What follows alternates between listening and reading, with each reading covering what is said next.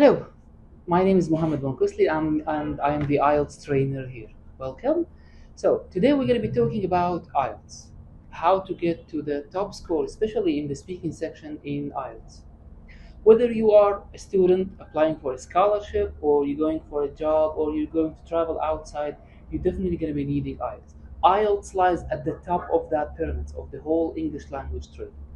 So let's get right to it. I'm going to be meeting a student and we're going to see what we went through and how does a student reply to especially a score of band 8 to 9. Let's go. Hello, and what's your name, please? My name is Sami Hajjar. Sami, may I have your ID, please? Yes, here it is. Thank you. Okay, Mr. Sami, welcome to the speaking part of IELTS, and we're going to be starting with part 1. Okay. Are you ready? Yes, I'm ready. Okay. So, Mr. Sami, tell me about yourself a little bit. I'm actually 20 years old. I study computer science. Mm-hmm. I work as a corporate operation coordinator in projects. I actually have two brothers and one sister. You study? Yes, I do study. I study computer science, just like I said. Okay, good, good. And Mr. Sami, when was the last time you went to the cinema? I went to the cinema about 1 year ago with my friends. We watched Top Gun Okay. for Tom Cruise and Jennifer Connelly. It was a box office hit. The movie was really engaging, actually. Okay. Yes. What kind of a movie was it? It was a movie. It was an action movie, actually. Okay. Okay. And tell me about cinemas in your country or city. How popular are cinemas in where you live in your city? Well, cinemas plays a vital role in my Mhm. country. The Syrian people used to go to the cinema since the 80s till now. Actually, they are really into the cinema. Mhm. And despite the Syrian crisis, Syrian people still go there, and the cinemas are still thriving, Okay. Thank you. which is good. And what sorts of films or movies do you like watching? I'm really fond of thrillers like The Silence of the Lambs. You know it? Mhm. Because I like them because they are full of suspense. The plot has a lot of twists and turns. Mhm. The soundtracks are engaging. True. Yes, and such type of movies, they keep me in my toes. Okay, thank you. And where do you prefer to watch movies? In the cinema or at home? Well, I'm on the fence because it mostly depends on the movie itself, on the Mhm. type of the movie. For example, movies like action movies and comedy, I tend to watch them at the cinema, while science fiction movies maybe and horror movies, I would definitely watch them. Prefer watching them in at home Okay, thank you. because I want they to talk about festivals and special days in your country as well. What yes. are the most important festivals in your country? Without a doubt, it's Eid al-Fitr. Tell me about it. It's the biggest celebration actually in Syria. Mhm. It lasts for 3 days. It held after the Holy Ramadan. Mhm. Uh, it has a lot of activities like we visit relatives in it. We exchange maybe gifts. We enjoying feasts. We buy new clothes. Okay, Yes. good, good. And how do people celebrate New Year in your country or city? Actually, we celebrate New Year like most people celebrate. Mhm. We put up some new decorations. Maybe we go together to the city center to watch the fireworks displays with my family and friends. When the clock strikes 12, Mhm. and there is always that feeling of loving and cohesion between the different people from Okay, different backgrounds, and thank you, thank you. That's very good. And which festival in another country would you like to go to, and why? well, definitely Tomorrowland. I really like this festival. It's a large-scale dance festival. It held in Belgium. Mhm. It took place every year, and people from all over the world comes Mm. to this festival. Yes, and it's not just a dance festival. It has a lot of facilities Mhm. like swimming pools, amusement parks, and zoos. Thank you. Okay, so now we're gonna go to part two. Yes. I'm gonna give you this cue card. Thank you. After you look at the question, you have 1 minute to prepare. You may write notes if you like, Yes. and after 1 minute, you're gonna speak for between 1 and 2 minutes. Okay. That's the idea of part two. Okay? Okay. Thank you. You may look at your card.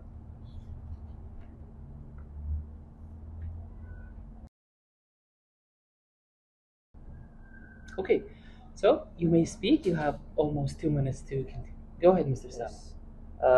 Currently, we are living in a digital age where searching for information is quite popular among individuals, and needless to say that the internet is the best platform for collecting information from. So I'd like to talk about a time when I needed to search for information about weight loss. I searched for 2 years ago during the lockdown because of the coronavirus. I weighed not 80 kilograms at that time. I was cheesed off and frustrated with being fat. Okay. I searched for the information in websites like Wikipedia, MyFitnessPal, LA Fitness, and other websites. After that, I switched to YouTube, where I watched videos about exercising and nutrition, and I gained some significant information also from there. Uh, I struggled slightly with finding the best diet to stick to, but at the end, I made up my mind to follow a low carb diet, and I aimed to lose 2 kilograms each month. Thank God, after 6 months, I lost about 8 kilograms, and I was really ecstatic with the results. Mhm. I was really proud of myself. My confidence also has increased since going to the gym. Good. Uh, I think Thank that you. if I haven't gone to the gym at the first place, I Thank would you. have That's okay. I That's would okay. have never been in good shape right now. Okay. How did you feel about the transformation from the 80 kilograms to a much lower weight? I'm eternally grateful to myself actually, Okay. because avoiding junk food for a whole period of time, Yeah. your friends are eating whatever they want, and you are following a diet. It's hard actually. That's It's really great. hard. It's challenging. Great. Thank you. Okay. So I want to continue on talking about search and information. How do you think people search for information nowadays? Well, nowadays most people do their search online Mhm. through search engine websites such as Google and Bing, Mhm. which I consider them as game changers because they can give you an access to tons of information in less than a second Okay. by just one click. And if you want to ask anyone for an information, piece of information, he'll just tell you go and Google it. Just Uh, Google it. okay, I agree. But don't you think there's too much information on those research or search websites? Yes, there are a lot, so you have to be picky about them. How Yeah. can people choose a reliable source? There are some of trustworthy sources that Mm. you can depend on, like BBC, for example. Okay, thank you. And what information can people get from television as opposed to the search engines? They can get all kind of information, uh, but the most apparent one would definitely be the news, because till now most people watch the news on television. Mm. Also, channels like National Geographic, it provides a plethora of knowledge about Mhm. the world that we are living in. So, but I think that in the near future, most people won't be using television as their prior source of Okay. information. Which leads me to my next question. Do you think libraries are still important in our digital age, in this age of technology? Not that important because most of the students now currently they are using websites like ChatGPT to do their research. Okay. So they can depend on websites rather than libraries. That's good. So, with the advancement of this chat GPT and the AI generated research engines or search engines, do you think there is much possibility for the truth of information, for a reliable resource? Do they provide this? Actually, Websites such as GPT. for graduate students, maybe Okay. like who are doing master and PhD, Mhm. they are banned from getting their information on their research from websites like ChatGPT. So Mhm. they have to use libraries. So from my own perspective, I believe that we should strike a balance between getting information online and Okay. getting them from libraries, All right. And since such websites aren't valid of course, 100%. Yes. what's going to make this authority viable? I mean, how can we make sure that this is not plagiarism in terms of graduate studies, the ones you mentioned? It's kind of obvious actually, Mhm. because the information in books in the libraries are quite different. The order of information, All I right. mean. Okay, good. And how do people identify reliable information on the internet? Uh, None of us can assure 100% that this information is reliable, but there are some trustworthy and reliable sources that we can depend on. Do you think this will get better or worse in the future? The search for the right information. It will be much worse, Why do you think so? because I believe that just like you said, we are living in digital age. Mhm. Everything comes fast, so there will be plenty of information for us in the future. Okay, okay. And is it good for people, or if good people have more access to information in the future? Can you repeat the question, please? Do you think it's possible or it's good for people to have access for information or more information in the future? Actually, we are enemies to what we don't know. Okay. So the more we know, the better. But on the other hand, I see that getting so much information about people, Mhm. about maybe it might threaten the privacy Mhm. of people, just like what happened in 2014 with Okay. Google Glasses. They Mhm. bought them out of the market in 2015 because they see it as a threat to the privacy of individuals in the Okay. society.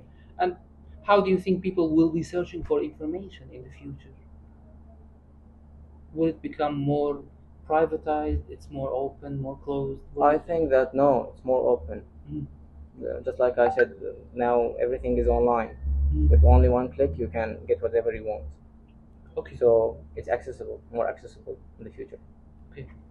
So, Sami, thank you. This is the end of the speaking test, Thank you. and good luck. Thank you. Welcome back.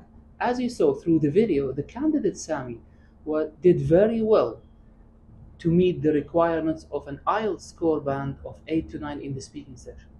He was very fluent, he used excellent grammatical structures, he used idioms, and he was talking for a lengthy time, which means he did well in the fluency. Now, when you go through the IELTS speaking section, you have to think about four criteria. Number one is the pronunciation. You will be judged by your pronunciation, which means, by the way, your intonation and your accent. So you must have this excellent accent to keep going. Number two, your fluency. You must do very well. For the second section, as you saw with Sami, in the second section he was able to speak for 1 to 2 minutes to achieve a high fluency level. Number three is the grammatical structures. You have to use a variety of structures for tenses and for other things. And number four is the lexis, which means academic vocabulary. You have to be able to insert academic words into your speaking so you can achieve as much as possible. Anyways, thank you very much for today. I hope you can leave your comments or questions down below so we can answer them and see you soon. Thank you very much.